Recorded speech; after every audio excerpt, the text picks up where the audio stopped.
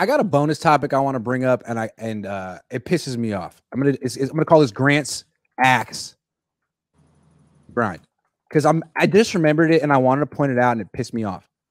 So yesterday was Trey Lance QB1, right? Mm-hmm. And I was thinking in my back of my mind, oh, this is cool. Like, it's gonna be my first chance to see Lance and Christian McCaffrey play together. Sweet, it's gonna be dope. And what happened? McCaffrey had the day off. McCaffrey had to sit out. Yeah. So today, McCaffrey's back. And you know how many reps Trey Lance got with him? How many? Guess. 0. 0. That fucking pisses me off. Yeah. It fucking pisses me off. I know why. Yeah. Same shit that happened last year when Lance started week 1 and all of a sudden Kittle wasn't out there.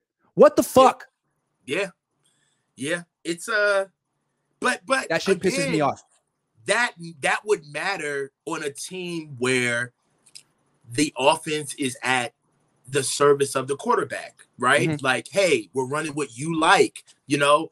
I mean, I hate to even do this, but he who shall not be named, Jimmy even put out comments talking about how he's been ingratiated with the Raiders. And the first thing that he talked about was, hey, man, it's really nice to be able to sit down with Coach McDaniels and for us to be able to exchange ideas. I can share everything that I know about offense and what I've learned thus far, and he can share with me what he doesn't know and what he's learned thus far. And it's really refreshing to be able to sit down and have a collaborative effort around the offensive process. That's a shot.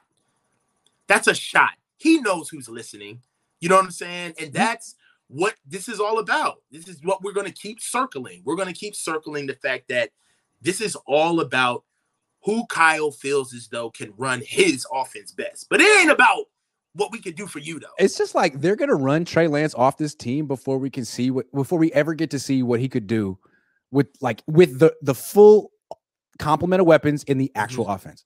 They're going to run him out of town before they ever see that.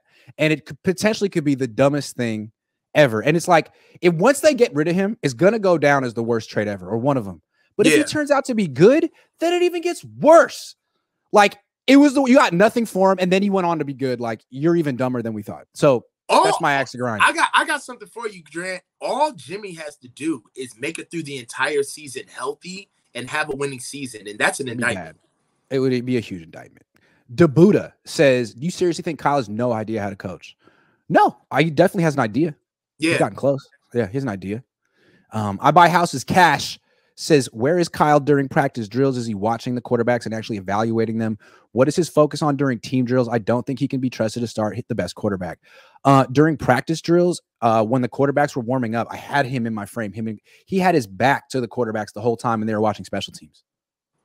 You can watch it. You go on my YouTube channel, go to the video. It's 15 minutes. Brock Purdy shows off his arm strength on day 2 of training camp. I have Kyle and John in the frame the whole time. 75% of the time they have their back to the action. I don't get it. What are you looking at? What are you looking at? Special teams? Okay. Yeah. Okay. It's weird. Right. Two Gray Beard Hair says running backs be at Subway trying to order a foot long, and the owner no. I guess.